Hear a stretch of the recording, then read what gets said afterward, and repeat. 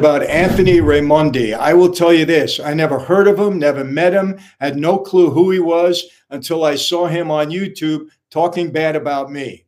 Now, for the 20 years that I spent in that life, 20 plus, I would say, I never even heard his name, never ran across him, don't know anybody that knows him. I know he put out there that he was involved in with the mob in assassinating or trying to assassinate the Pope.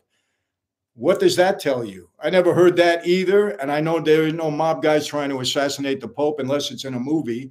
So, and as far as Carroll Street, I was there, you know, for years. I never saw him or heard of him or anything else. So, you know, you can make your own judgment from that point. You know, look these people up, research them, do your work. You know, I don't like talking bad about anybody. I have nothing bad to say about them. I just don't know them. Never heard of them, period.